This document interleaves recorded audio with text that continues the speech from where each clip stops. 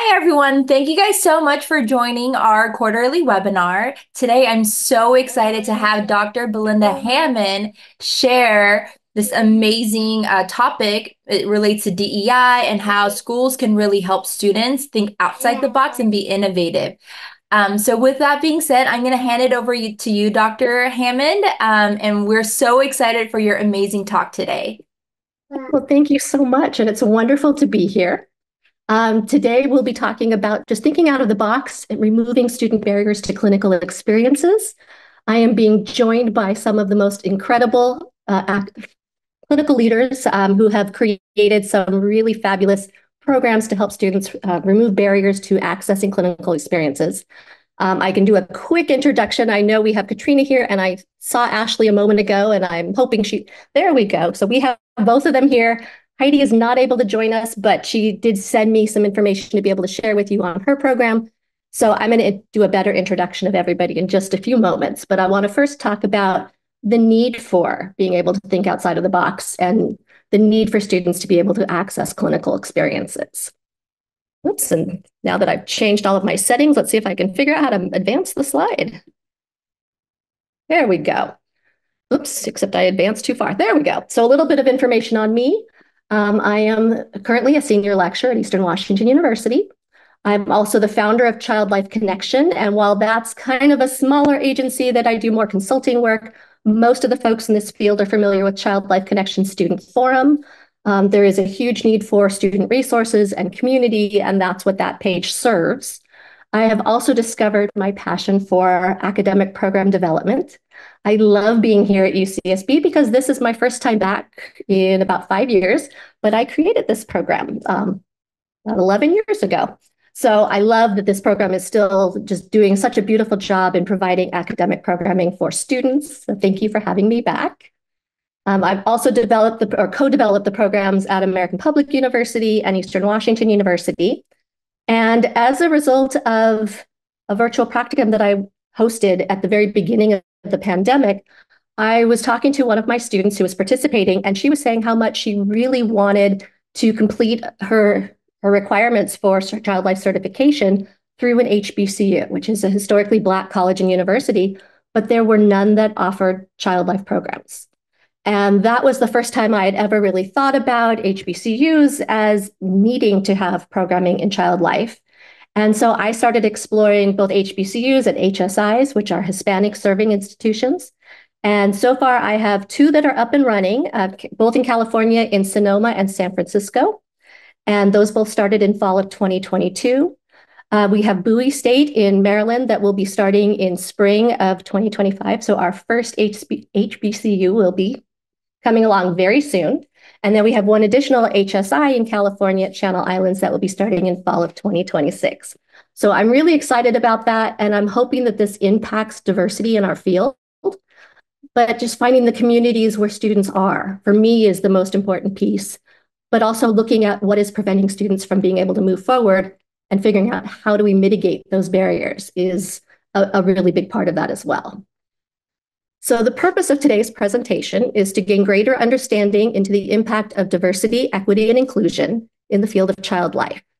We will be focusing on exploring how we as a field can help to overcome the barriers that students are facing when trying to complete not only the academic requirements, but the clinical requirements. And those have changed. About 10 years ago, there was really no such thing as a practicum. And now we have students relocating 2 to 3 times throughout their clinical requirements, just trying to get those requirements wherever they may be. And so we know that students are relocating quite a bit. My hope is also that we can brainstorm some ways that we can minimize the barriers that students are facing, whether it's as a result of culture, race, age, or physical limitations. There are students out there who will make incredible child life specialists and bring a wealth of knowledge and experience, but the barriers are simply preventing them from moving forward.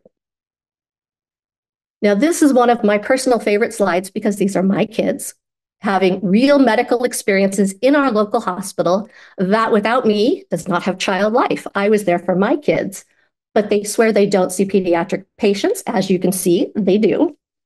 But the purpose of child life is to reduce the negative impact of stressful or traumatic life events and the situations that affect development, health, and well-being of infants, children, youth, and families. Now, I say that because we know that normalization for children is really one of the most important things that we can do as child life specialists. Yet normal to me is based on my culture, my background, my language, everything that is me. And what we're seeing is that my lived experiences may not be normalizing to every child from different backgrounds and cultures. And so that's one of the biggest reasons why DEI is such an important focus, that we really can't do justice for all of the kids and families that come through our programs if we are not representing those same children and families by having specialists that look the same, that speak the language, that have those shared experiences and backgrounds. Now, this part, I know everybody knows what I'm going to talk about, ACLP, really quickly. Their mission is to foster excellence in child life professionals through engagement in education, scientific inquiry, and innovation. Their vision is for children and families of every race, identity, and community understand, navigate, and cope with serious life events. We know that because of the lack of equity, inclusion, collaboration, the lack of representation, we probably are missing in being able to achieve this vision and these values simply because the diversity is really lacking in our field. And it's still not working the way it's supposed to. Bear with me for one moment. There we go. So what is diversity, equity, and inclusion? Diversity is the representation of all of our varied individuals and collective identities and differences. We know that we have incredibly diverse students, but for whatever reason, the diverse students aren't completing all of the requirements to enter the field. And we know that there are barriers preventing that. What we also know is that in terms of equity, equitable opportunities, that students are not all in a position to relocate. Students aren't all in a position to fund 4 months of unpaid work. There are a lot of issues in terms of what is equitable. And if a student from a diverse background can't accommodate childcare for young children, they can't accommodate unpaid work, they can't accommodate relocating, and some students don't even have a child life program that is a drivable distance. So some students have to relocate, and that presents huge barriers in terms of equity. Inclusive environments are those that identify a culture of belonging and actively invite contribution and participation by people of every race, identity, and community. And from that same student who shared with me how much she wanted her educational background to be at an HBCU because that was where she found her community, when she did her internship, she was the only person of color in her internship. And she talked about feeling like she did not belong. She didn't look like anybody else on the team. When she started her fellowship, the director was also a woman of color. And the first day she called me and said, "I have found where I fit." Having that representation, even as a child life specialist, is not only essential to the patients and families we serve, but to our team. That we need to feel, we need our students who come in with as diverse backgrounds being able to say, "I look like others that are here. I sound like others that are here." And those inclusive elements are really essential. Now, this is kind of old, and I apologize, it was the most recent that I could find. 2018, the ACLB did a member survey, and what came back was that our field is 99% female and 91% Caucasian. So we know we do not have a diverse field. While they did repeat the study or the survey in 2021, and I've seen some of the numbers, it wasn't quite as complete, but I think we are now at 89% Caucasian. So we're making a little bit of a difference, but we really aren't seeing true representation within our field. And representation will also bring more representation, continue to diversify the field, and we just simply are lacking. And I think a big part of that is the barriers that students are facing. What we were seeing with this study primarily was students who were, again, the Caucasian, we see the income is middle to upper class. These are typically students that have financial support from families. And Cultural differences mean that not every family is going to be able to support, not every family is in their culture to support their student. And we have a lot of students that are second career or career changers who don't have those family supports. And so being able to change these numbers really means identifying what the barriers are and how we can impact change so that we see that these numbers change as drastically as they need to. Now, there's two different categories of students, and the one that I've always known to be true is the traditional student, who is anywhere from 17 to 25, who goes into college right out of high school, who hears about child life. They complete all of their coursework either as an undergrad or they go into a graduate program for child life. These are typically the students who have the financial support of their families. Most of, or actually all of the original child life academic programs were private, which meant that there was a huge financial cost to go to those universities. Whereas now we're starting to see more of the state universities offering child life programs. And so we're seeing the cost of education coming down. And that's also changing the face of what students look like. So instead of just having the traditional, who are incredible students, we now have contemporary students. The contemporary can include anyone from career changers to those students that are over 25 who may have either started families or started a career and come back to school and are now looking at a career in child life. These students have very different needs and typically don't have the financial support that the traditional students have. And so there's a big difference in who is coming into the field, even in terms of who is looking for education. So some of what guides the work that I'm personally doing, I am looking at research and collecting data to better understand what those barriers are for students.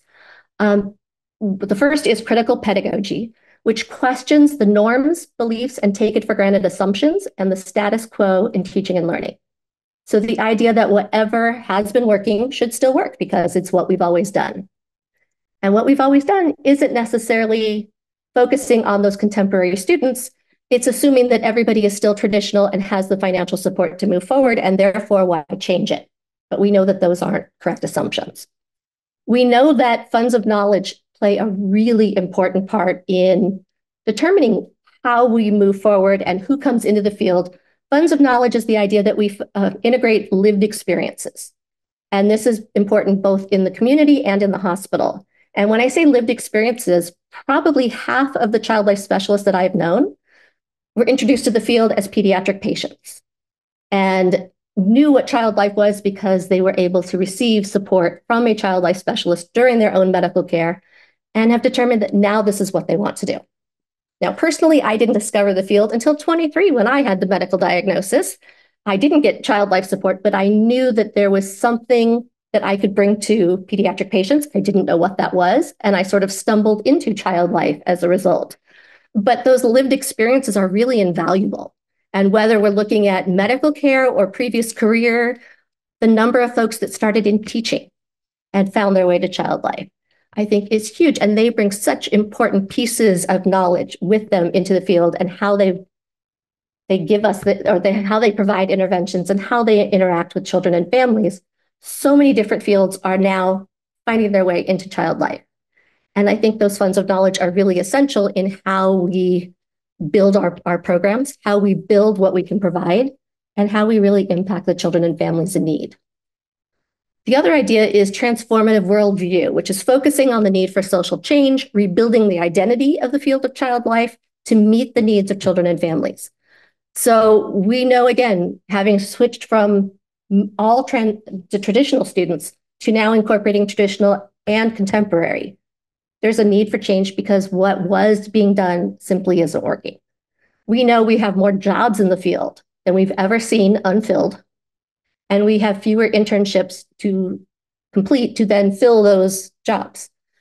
Something has to change. And so that's what we want to look at, is how we can incorporate change in a positive way to really be able to impact the students so that they can fill those jobs and meet the needs of children and families. So what are the goals of DEI in child life, or at least my goals? And bear with me for one sec.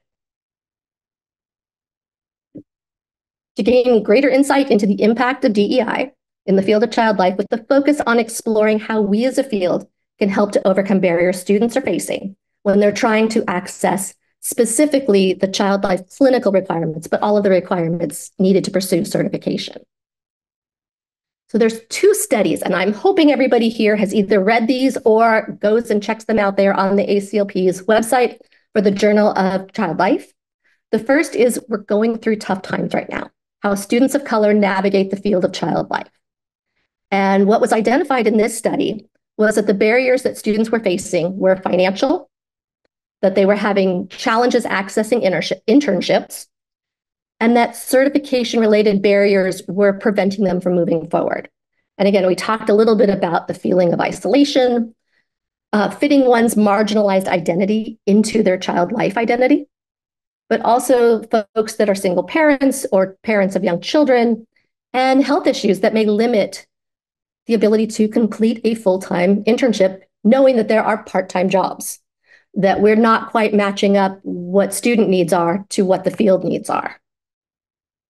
The second study, and this one is very near and dear to my heart, I am one of the et al. Authors on this particular study, but being a child life student has definitely been difficult.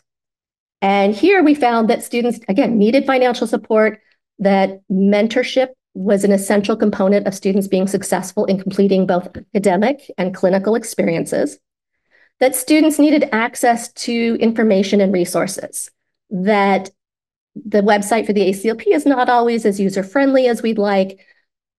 And again, right now there's a lot of broken links with the new website being developed, but there's simply a lot of holes in or gaps in what information is available to students and where it's available and what is trustworthy information. So there needs to be more out there that is reliable information for students. We also need to create a sense of community.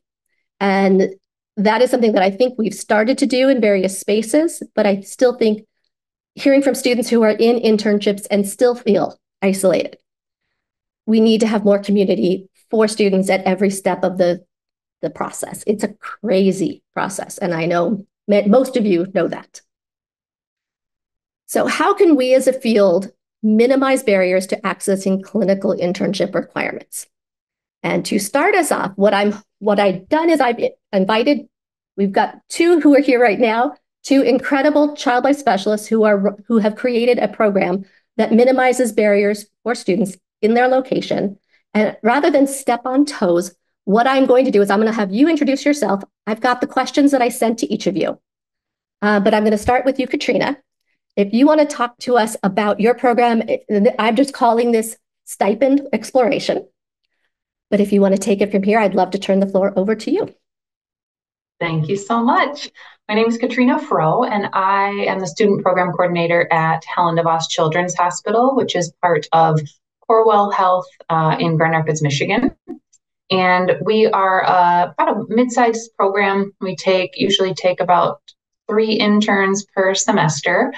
And I cannot take any credit for what I'm going to talk about because I was not the student program coordinator at the time.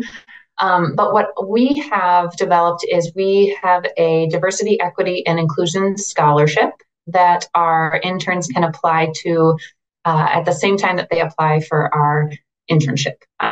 It is a $6,000 scholarship, and they receive $3,000 at the very beginning of their internship and $3,000 at the end. It was developed by one of our former child life specialists, China Petty, and I believe we were the first program to begin to offer this. So she saw the need probably before kind of the whole world started to talk a lot more about diversity, equity, and inclusion, and it started to be talked about a lot in healthcare. ACLP started to talk about it a lot. So we're really, really proud of our scholarship. It is a essay that anyone that wants to apply can submit an essay, and the essays are scored, and then scholarships are delivered that way. We have also offer a part-time internship in the spring for anyone that needs to work part-time, and then it would just stretch more into the summer. So for people that might have a family or even with a scholarship can't afford to not work. And then we really are constantly thinking about other ways to help, housing assistance, paid internships. So we know that there's more that we can do, but we think we've got a pretty good start. We also really try to connect our students with what our system calls these business resource groups. And we have groups for LGBTQ plus community. We have groups for Hispanic members of our community and our organization. We have all sorts of different groups that someone might feel a connection to in there. We encourage our interns to get involved with those because we know no matter what, as an intern, it's hard. It's lonely, especially if you're moving to a new city and you don't know anyone, and your child life specialist team is supposed to kind of keep that professional relationship. It can be hard, so we really try to ingrain our interns into our system community. So again, all of the credit really goes to our former child life specialist, China. I'm really lucky to work for a very large system, Corewell Health, that really took DEI seriously a couple of years ago. And our entire system of 65,000 plus people are going through this multi-hour training, cultural bias training, every single person that works for the whole system. And plus there's lots of course, other different resources and learning opportunities. But I really feel like our organization really puts their money where their mouth is and doesn't just talk about this, but really makes it happen, which is really exciting. Our DEI scholarship is funded through our foundation. Our program is philanthropy funded for the most part, and so that's where our scholarship comes from. And then this final question here too, if we were creating this program, how might we do things a little bit differently? We are working on making some changes to our scholarship because although we right now we do not ask for any sort of demographics from our interns who are applying. And so we kind of feel like our scholarship maybe is, I don't know, not quite doing exactly what we want it to do. We think it has great intentions, but we're trying to figure out how we can really reach the people who will bring more representation to the field and really need this, rather than the people who maybe can write a really great essay and talk about DEI, but maybe doesn't reach some of those other goals. So that's what we're kind of working on and talking about. I also wanted to mention too, I think I've heard of other sites posting rubrics for like what they're looking for in an intern. And I think that helps too. Other sites are also posting DEI statements. And so we're working on some of those things as well as connecting with some of our more local students to kind of bring back our practicum and figure out how we can best do that. I think the other thing too, maybe we have started to do something we would do different.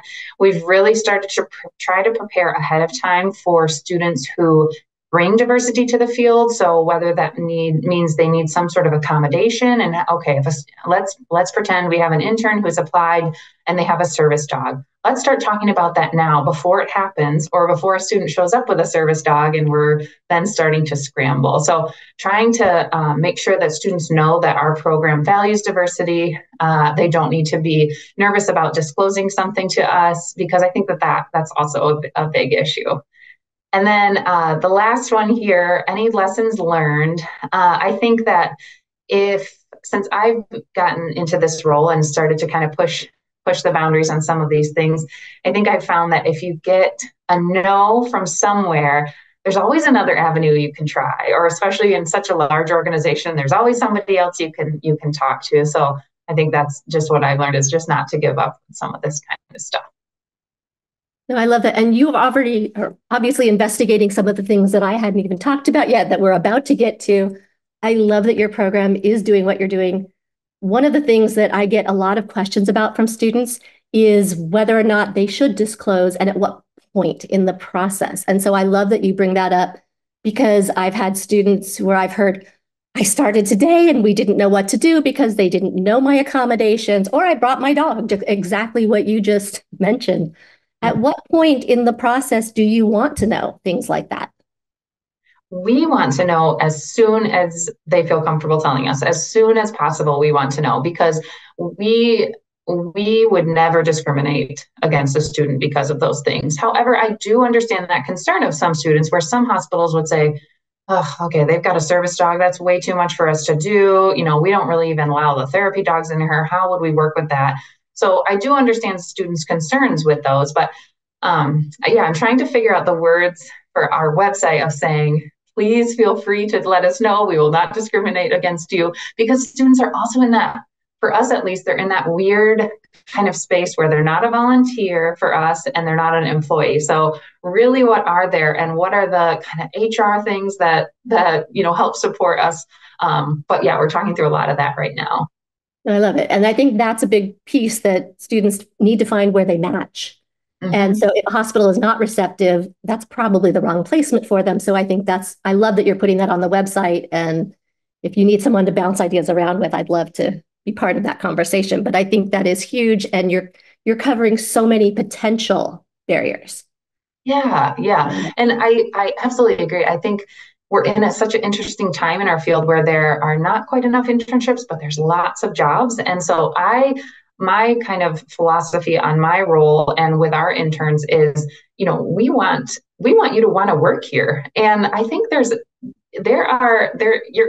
going to kind of get people who have a bad experience during your internship applications and they have an interview that is not friendly and is not supportive, and then that is going to stick with them, and when they have their choice of jobs, they're not going to pick that program. So that's where I come from. Oh, I love that. Thank you so much. And we're going to keep you here if you don't mind for a little bit. We're going to do a Q&A at the end because I know that there's other folks that probably have questions. I'm actually going to, see if I can skip slides here. And Ashley, I'm going to turn, rather than flub your introduction, I'm going to let you introduce yourself. And if you want to take on the same questions, and then I kind of labeled this the salary employment exploration, but I will give you the floor, Ashley. I like it. So I'm Ashley Oakes. I am the Child Life Manager at Integris Health Children's in Oklahoma City, Oklahoma. And we have created a paid internship experience at our site. And so it kind of came about trying to figure out ways to help students be able to attend a 15, 16-week internship, and how do you afford to be able to come and do those things, entice applications, open it up to more diverse backgrounds of who might be able to come to an internship, because it's like you were talking about, Belinda, it's a lot of work to move around, and you move around for practicums, internships, jobs. And so we kind of structured it around we have a nursing program that has kind of different levels that they work their way through, starting off with internship, residency, and then they get a job. And so we've been brainstorming a lot, especially as Katrina was talking, there's a lot of jobs open in the field, but maybe not as much internships. So how can we get interns in, prep them for a job, and then hire them on afterwards was kind of our goal along the way. And again, so that it's available to anyone, especially since it's paid. So I feel like for the barriers needing, again, I think the biggest thing in our mind was people being able to afford to come down and do it's a full-time internship, 40 hours a week, sometimes plus, and then you have homework at home. You can't really work or do anything. So trying to figure out a way that we can support students while they're here. And because of how we went about creating this position, it's a paid full-time, so you get 40 hours plus a week. You get overtime if you're here late.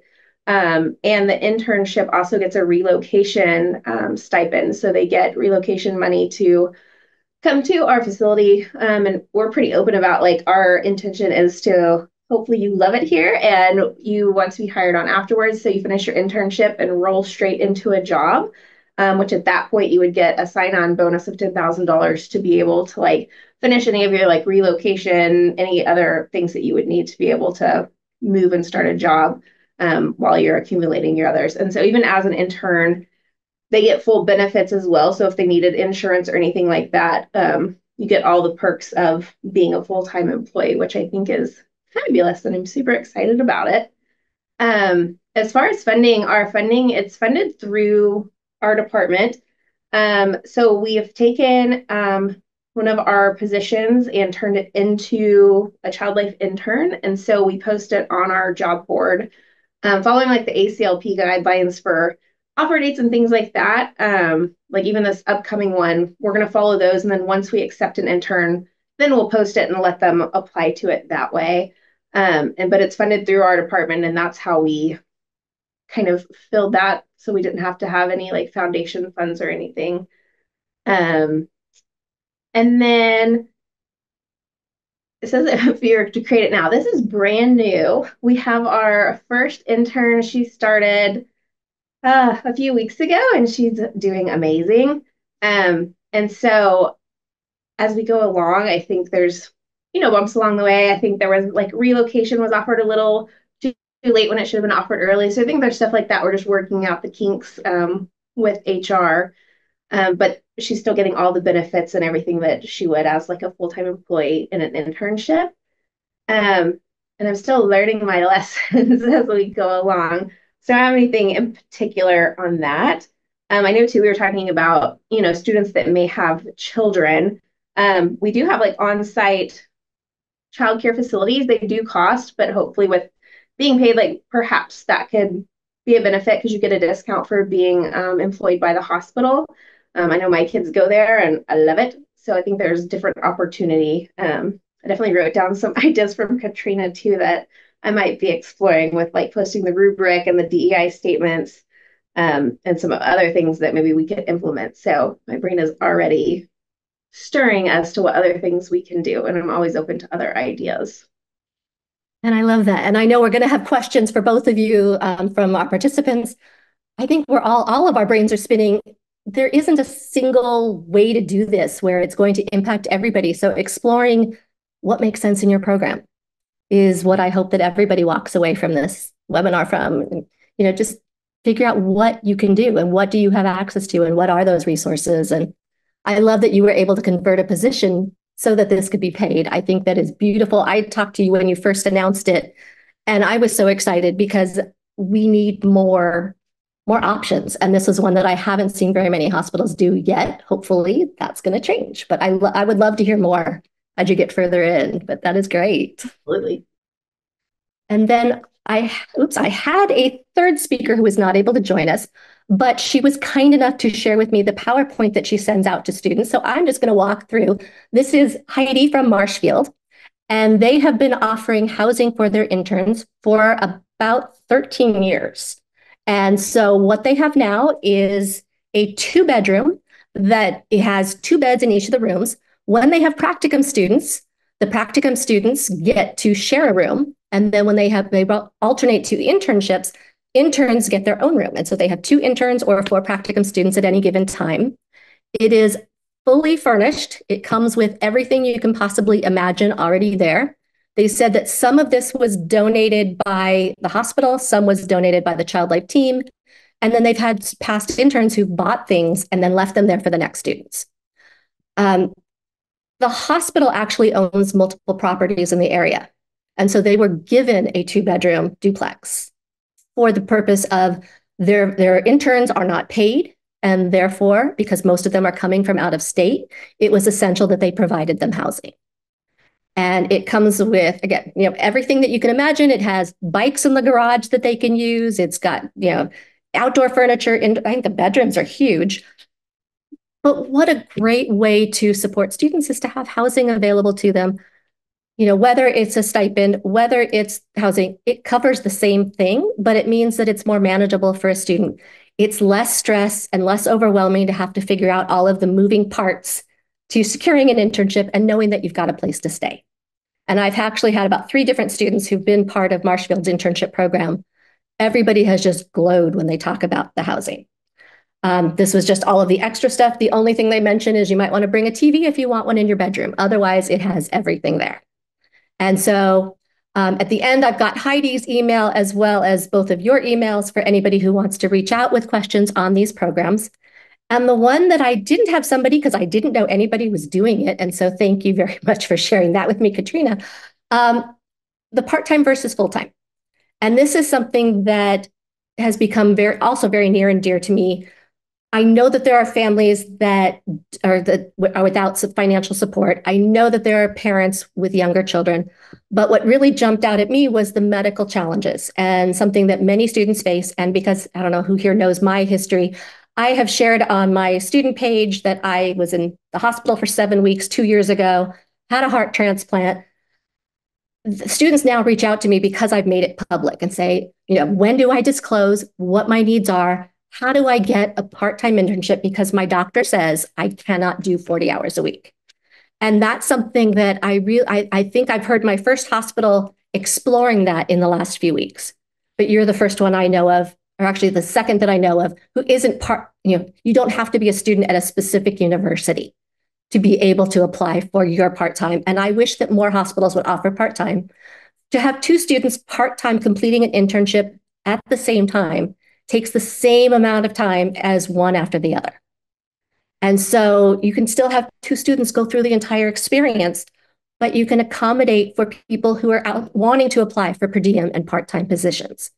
These are people that are not able to take on full-time for internship and know that the jobs are out there. But there are very few internship options.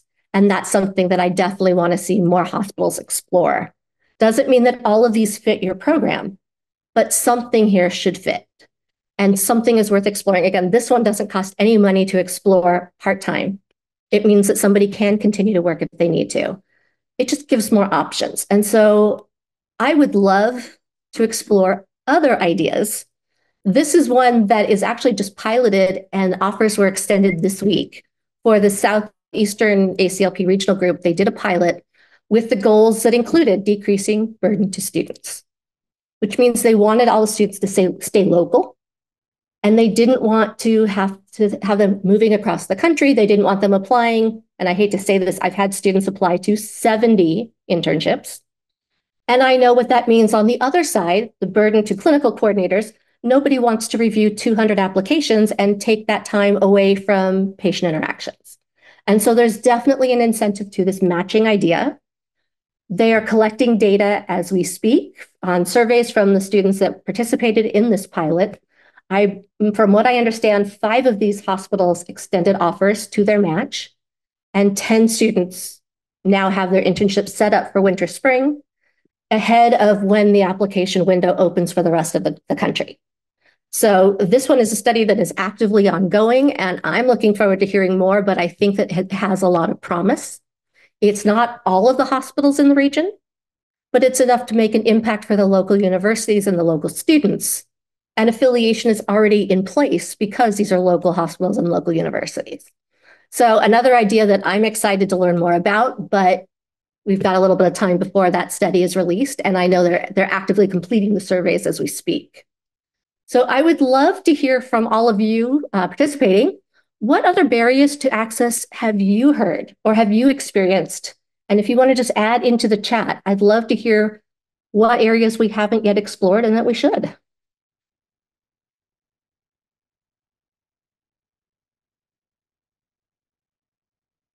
Belinda, I think we have is this a good time to, answer questions, or should we save that? We can I was going to do that at the end, but we're like 2 slides away from that. So we can do that now if you prefer.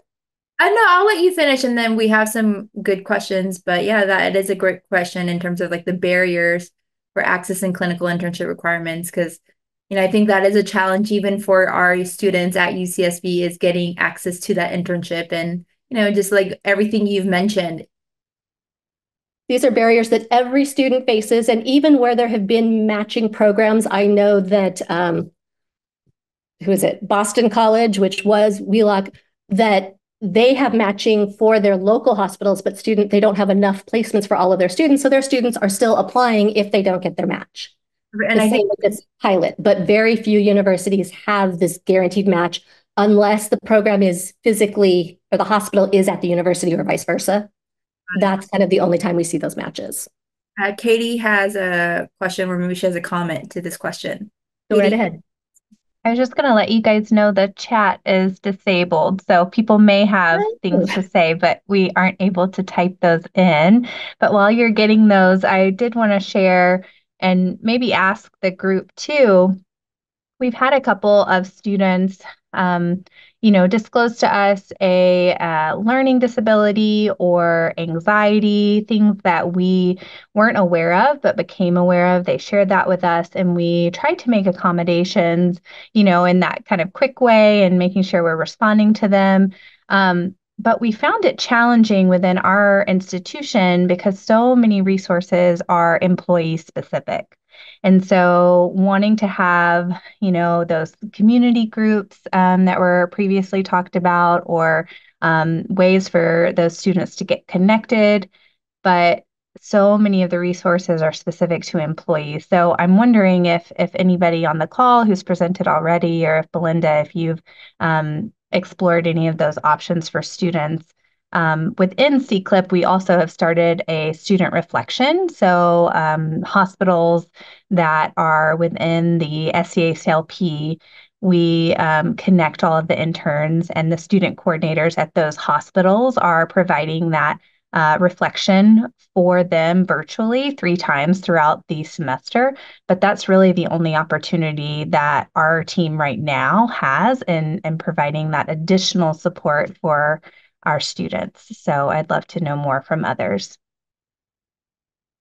Again, I'm not in hospital, so I will let you folks start that conversation, and then I'm happy to jump in with what I've experienced and what I know, but go right ahead, Katrina. Yeah, I can share. One thing we have had a lot of success with is connecting our child life interns with, because most of them lately, I would say the past 4 semesters, all of them have been from out of state. And so they don't know anyone here. And so we have connected them with the local university's child life department and those child life students. So like their child life club or something, and said, these are people who get what you're going through, who probably could learn from you, and you guys can actually hang out. So that's been really successful. And then I think but the number one thing, which it sounds like you are doing something similar, we try our very, very best to have our child life interns like get really close together as a group. I think on that first day, we try to say, you're all here. You've been competing for these internships. You all deserve to be here. It's no longer a competition. We are not comparing you, because we have had that in the past where for some reason those interns feel like they still need to compete against each other. But we say, you guys are your biggest support system. And so far in my time as supervisor, our interns have become so close and been the best support for each other.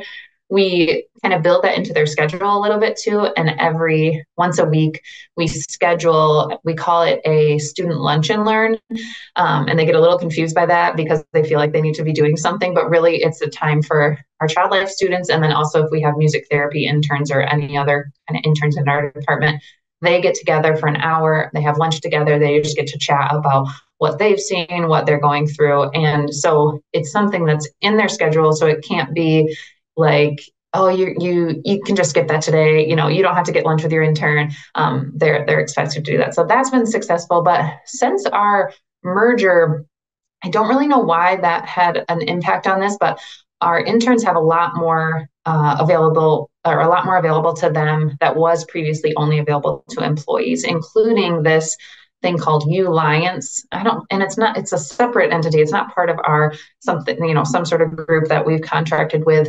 And it even includes 8 free therapy sessions with like a licensed therapist. So they can take advantage of a lot of those types of things too, which I know you said most of your things are not available, but those have been successful for us. And Ashley, I'm not sure if you're talking because you're on mute.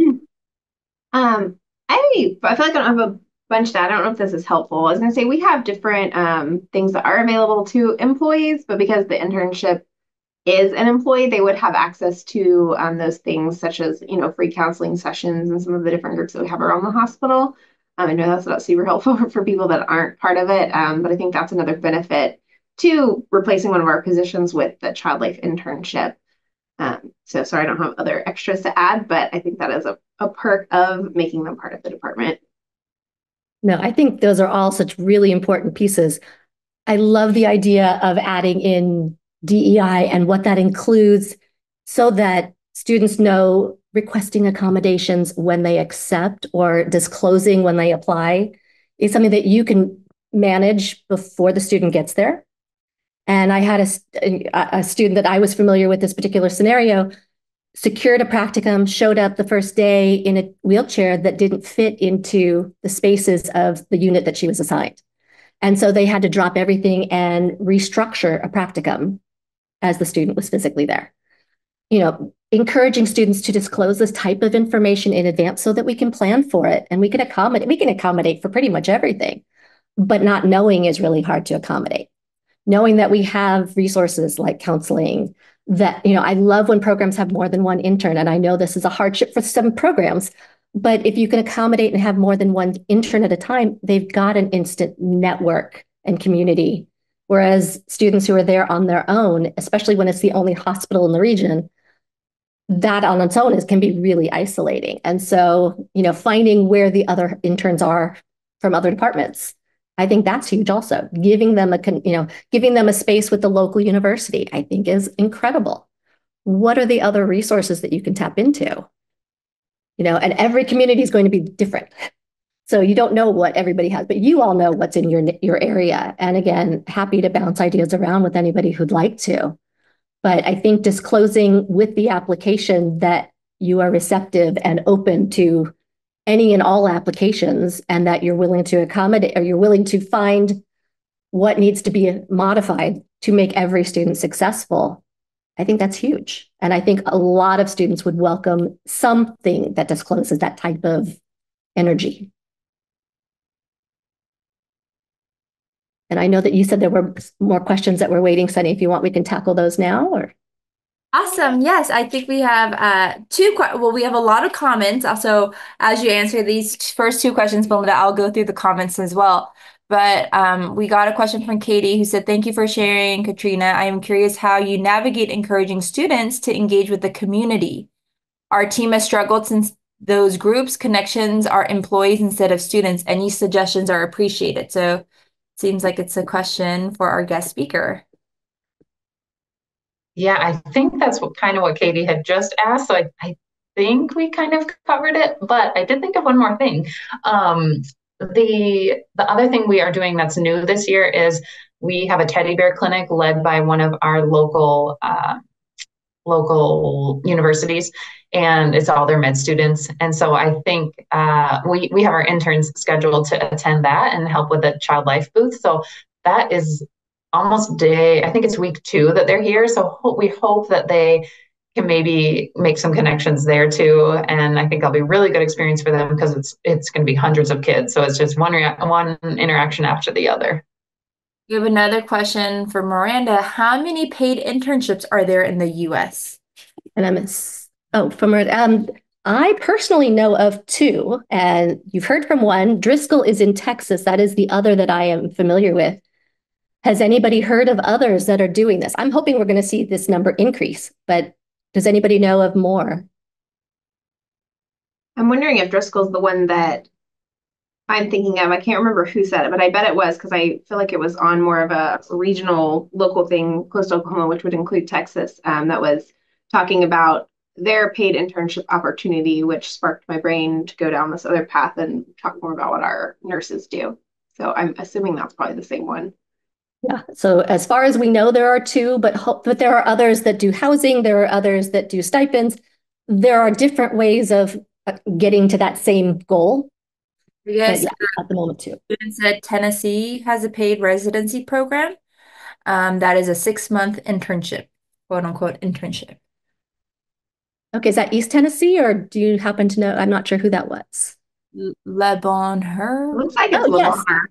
Yes, although they are now part of the regional pilot, which means the only people who can apply have to be in the Southeast ACLP regional group. So yes, I'm sorry, I did know that one, but it's not open to everybody. But I have a student who is there right now who is loving it, and I'm sad that it's not open to more students, but we'll see where the pilot leads. Perfect. I don't think we have any other questions, Belinda. Okay, whoops. And I just want to make sure I got everything. Okay, so if you've gone through that, then we are set. Let me close that. So, oops. And I'd just love to explore what other program ideas are you hoping to explore to better impact DEI through your program? And this is a question to our participants. And I think the chat is now working if anybody wants to throw ideas out or jump into the call.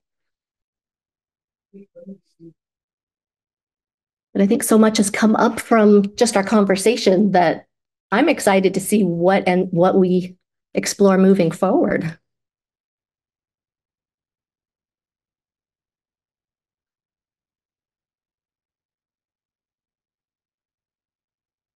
And what resources do I know for supervisors? There are a couple of programs. The ACLP does have a mentorship program that includes if you want support as a supervisor, and supervisors must have been in the field for at least a year, so they would be eligible for the mentorship program. Child Life on Call also does a mentorship program, which is absolutely fabulous. And they've got, so the last time I spoke with them, they had 2 supervisors who both are absolutely incredible and are guiding on leadership skills, supervisory input, recommendations. So those are definitely ideas that I would recommend either of those. I'm sure there are others that do similar work, but those are the 2 that come to mind. But maybe we need a group that is, like the Facebook group for students. Maybe we need something for supervisors where we can just jump into those conversations. I have seen some on the Certified Child Life Specialist page. Oh, and I was going to add something. Christy, you had mentioned something about having a student in a chair. And one of the ideas that, sorry, I'm pulling you out of the crowd here, Christy. We had piloted this when Christy had a student at the beginning of the pandemic where we were working with robots. And the robots were going into the rooms because we couldn't bring students into the rooms. And then we had a medically fragile intern who was working with Christy. And so it was and I'm probably putting words into your mouth, but I believe it was an iPod on a pole that they dressed in clothes so that it looked like it was a person and it was the face of the intern. There are ways to accommodate pretty much any challenge. It's not always ideal. And the hospital may not be the best, or that unit may not be the best setting for that student as a child life specialist. But as long as the students are needing an internship, it has to be, at least most of it has to be in a hospital setting. So we need to find ways to accommodate whatever the needs are. And yes, thank you for adding that. She did have some hours in person at the end. And actually, you were the second hospital I worked with who did the robot, and it was Advent Health in Orlando that was the first. Robots can absolutely be used when we can't accommodate bringing an intern into a space. And that's another great way to accommodate. But again, we need to know those in advance because it's a lot of work. And I know Christy can vouch for this. There's a lot of work that goes into it on the supervisor side when the student isn't in person. But that's another way to hopefully accommodate for somebody who has those physical limitations and the unit isn't set up to accommodate that. Well, Linda, this isn't necessarily, I guess, student related, but I was, talking about the supervisor and the supervisor support, which is something we tap into, like the ACLP's support network that they have for supervisors. But I feel like on the flip side that it does take so much time for supervisors. Something that we've implemented too is like our supervisors do get preceptor pay for being with students. So something too, as you go from your paid internship or internship experience to wanting to help other students, that it's another way to help them because it does take a lot of time. But then we also fund some of those opportunities for the mentor programs and things like that to up their skills as well. But I was just seeing that it does take a lot of time. So that's just something that we offer that I really like. And I love that. And I've had more hospitals reach out and say, how do you get supervisors to supervise? We don't have enough. We have qualified, but we don't have enough. How do you fund having a stipend for those supervisors, if you don't mind me asking? Sure. So ours, we've actually got approved. We use Kronos as a way that we track all of our time and stuff in the hospital. But so I've submitted an SBAR to be able to get supervisor pay. So they clock in and out as they normally would. And then submit approvals for their preceptor. So within our time cards, I can go in and add their lead preceptor pay. And so they're automatically, for how many hours they had the intern, they get these extra dollars on top. So it's all just kind of part of our, not necessarily a stipend, But I've really, really dove into like, what are the nurses and what are the other clinical providers getting and what kinds of things are they benefiting from? And how come we can't benefit from it too? And so I feel like Katrina was talking about this earlier, but there's always other avenues. And if I got told no one way, I kind of go a different way and ask. And so I'm kind of a squeaky wheel around here that if I want something, if you tell me no, I'm just going to try to find another way to do it. And so that's ours is integrated into the system. So we have a clinical ladder too. So like our leads get paid and then our preceptors can get preceptor pay. So really just trying to find anything that it just takes so much of their time and they're pouring out even more than they would just on a regular clinical day. So I was really speaking to that in a sense of that they're going way above and beyond and they're pouring into our future. So let's benefit them because they're benefiting hopefully our future employees and our profession around the world. So. No, and such an important focus. And I hope that more programs try, because you've got absolutely nothing to lose by asking. And there's, most of us have foundations that we can go to. Most of our communities have donors that would love to benefit pediatric patients. How can we do that? By bringing in more interns and funding supervisors and doing all of these things. These are things that so many funders want to be part of, but they need the connection to be made through the foundation. And yeah, that there is money out there to do those things. We had a similar thing happen. Yeah, nobody else in our entire system of 65,000 people had preceptor pay. Nurses, nobody else. And so I was like, well, that's probably going to be a no if nobody else does. So we went to the clinical ladder route and now are starting to integrate that into our clinical ladder. So hopefully that works out too. I also wanted to mention I'm a part of the ACLP Internship Excellence Task Force. So we are looking at how do we kind of bring back accreditation in a way that is inclusive of all programs and cost effective and all of those things. And I guess the question really is, do we bring that back? But part of what we've been talking about is preceptors and how to best support them, not necessarily with pay because we don't have any control over that, but with training. And is there training for all preceptors and recognition? So that'll be coming at some point too. And I know I'm just reading some of the comments and people who have tried to get preceptor pay. And, maybe it's a matter of changing the clinical ladders and adding in preceptorship as part of one of those ladder ranks and incorporating that pay into that so that it's not separate. But I think there are definitely ways around that. It's just a matter of getting creative and then finding the one that you get the yes on. But don't give up. And some of this went quickly. If I missed something, Sunny, please tell me what I missed.